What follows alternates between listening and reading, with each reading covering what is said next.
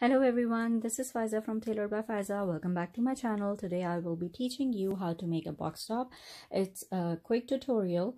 The one I have made is actually a reversible one, so it looks like this from the back. I have made a button placket because I've made it for my younger daughter, and it would be easier for her to wear with this one. So this placket looks absolutely beautiful if it is on the front side or at the back side. That's why I've done this one. I also have given a little bit of shape, and then just to make it a little more exciting, I have used two different fabrics so that she can wear it either way. I have used a bias binding technique over here, so you can check a video tutorial on my YouTube how to do this. It's part 2 from remove the collar. I will link in the description box. It's how to remove a collar, part 2. In that I've showed you how to finish off a neckline with a bias binding. So you can watch that to learn about that one. I will be uploading a tutorial for how to do this button placket as well. Then I have given a shape, so it's optional. You can give a shape or you can keep it straight. And then this is I have used two fabrics, so you can make it all with one fabric, whichever is convenient for you. So yeah, since summer is starting, I thought it's going to be good project. If you're a teenager, you can make it for yourself, or if you're an adult, you can make it for your children who are going to school. So I have followed a pattern from a t-shirt, so just grab one of their favorite t-shirts that fits them well, which is a good size for them. So I have that one, and then I am making it for my older daughter, so I am using the same fabric for the front, and then she loves blue, so I'm going to use blue on the other side. And then again, this is also going to be a reversible one, so let's get started. Okay, so I have set my fabric and I've folded it the pretty side together, and this is just one layer of fabric because I'll be making the other side with different fabric. So I'll put the shirt on top of it. So this is the front side of the shirt, and I've folded it into half. Now I'll put it right here.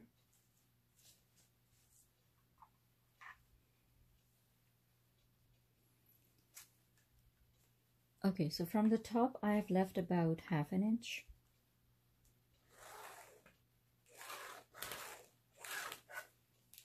And then I've placed the shirt over here. Now I'll make the markings for neckline,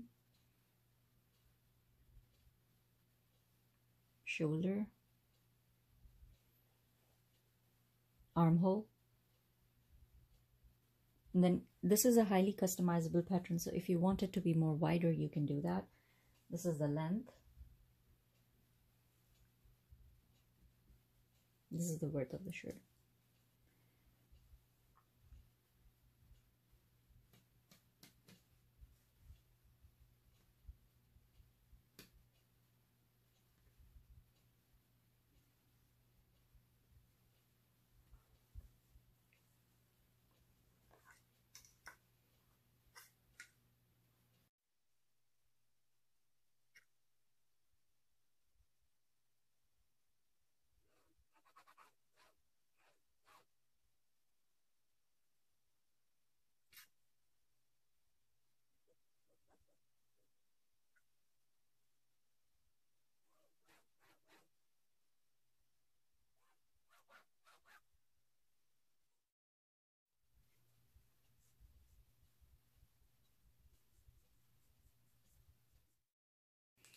Adding seam allowance over here because we'll be sewing from here and here, so it will get more shorter. That's why I'm adding a seam allowance on the shoulder side.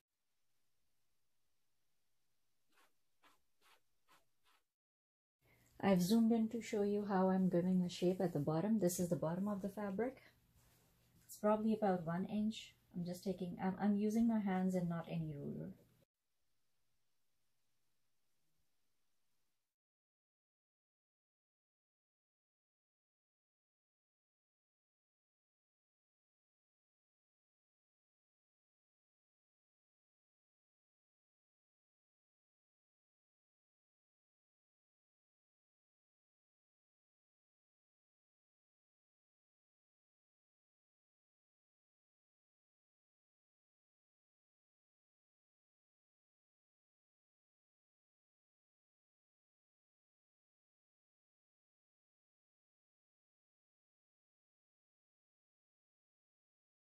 Now one layer of fabric is ready, so I will cut the exact same pattern for the other one.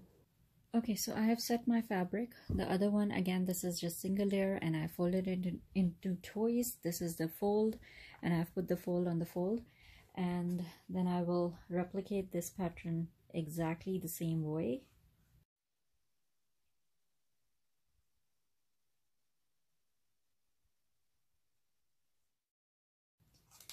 The only thing I would like to change is to give a little bit of shape over here.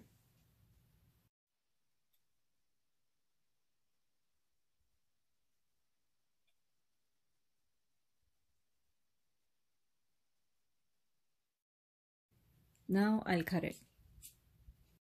Okay, so I will make a button placket on this one. I will link the tutorial in the description box, and you can check to follow if you would like to make it. This is optional, so you can skip it if you would like to.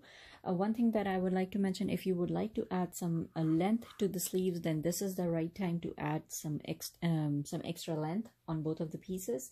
And then I will finish off the neckline with the bias tape, so you can also check the tutorial for this one as well. Let me go ahead and prepare these pieces, and then I'll tell you how to put these together. Okay, so my button placket is now attached, as you can see. Now what you'll do is take the other piece of fabric and you'll align it from the shoulders, and you'll sew the shoulder seam over there and over here. Don't forget to back tack. Okay, so now I have sewed the shoulders together, both sides. Now I will finish off the neckline with the bias tape, bias binding, and then I'll show you how to put this shirt together. Alright, so I have finished my neckline with the bias technique, as you can see. Now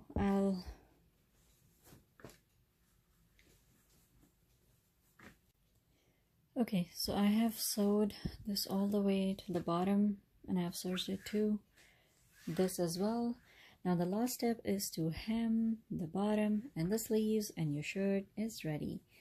So to hem, what I'm basically going to do is that I will fold it one time, 1/2 inch or 1/4 inch, whichever is convenient. I like 1/2 inch. So 1/2 inch, and then one more time 1/2 inch, and you can start anywhere. When you get to the seam, just make sure it's on one side, either side, on this side or that side, and then you fold it. So one time, and then one more time. You sew it all the way across. You can start it from anywhere, and then back tack when you get back to the same point, and you will do the same thing over here, making sure this is the sleeve. So you'll do the same thing over here. You'll just flatten out the sleeve, and then like I'll show you over here, because this is a neckline. So if it's in that direction, you would make sure that this is also in this direction, and then you'll fold it one time and one more time and sew it all the way across. So I will hem the bottom and hem the sleeves, and then I'll show you the final results. And I will be sewing on this edge, not on this edge, not on the folded edge, but the edge that is going inside, which is open. Okay, so I have put the buttons on, hem the sleeves, as you can see, and hem the bottom. So now it's ready. It's a reversible one. The bottom is ready, so you can wear it from this side or from this side. This is the other one. That's a size small. Okay, so if you like these videos, do let me know. Try this at home. If you would like me to make a tutorial on some of the projects, do let me know in the comments below. I will try to make videos on that as well. And subscribe to my YouTube channel so that I can keep making good videos for you. Thank you.